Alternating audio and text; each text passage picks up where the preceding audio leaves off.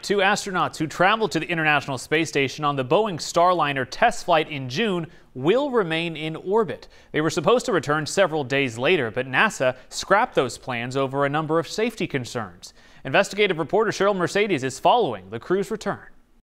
It's been a long summer, not just for the astronauts, but for NASA engineers and leaders tasked with deciding whether or not to return the Starliner back to Earth unmanned.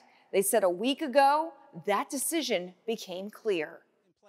NASA has decided that Butch and Sonny will return with Crew-9 next February. NASA Administrator Senator Bill Nelson disclosed plans on Saturday that would result in Starliner Commander Butch Wilmore and pilot Sonny Williams remaining in orbit for several months longer. The decision came after weeks of debate by NASA engineers over the Starliner's ability to safely carry its crew back to Earth. There was just too much uncertainty in the prediction of the thrusters. If we had a model, if we had a way to accurately predict what the thrusters would do for the undock and all the way through the deorbit burn and through the separation sequence, I think we would have taken a different course of action. NASA leaders said the decision to return the Starliner unmanned was unanimous.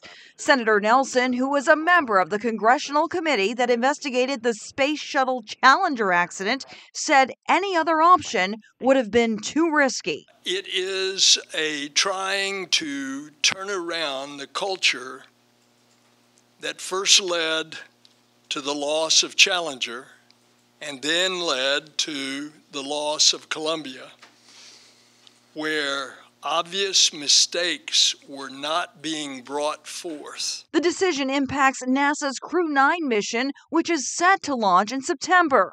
It will now include a 2-member crew instead of 4 to free up 2 seats for Wilmore and Williams on the return home.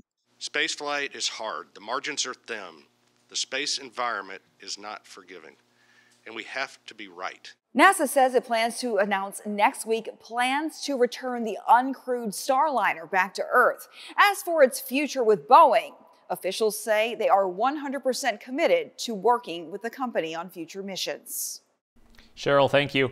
Boeing was not at today's news conference, but did release a statement this afternoon saying, in part, "We are executing the mission as determined by NASA, and we are preparing the spacecraft for a safe and successful uncrewed return."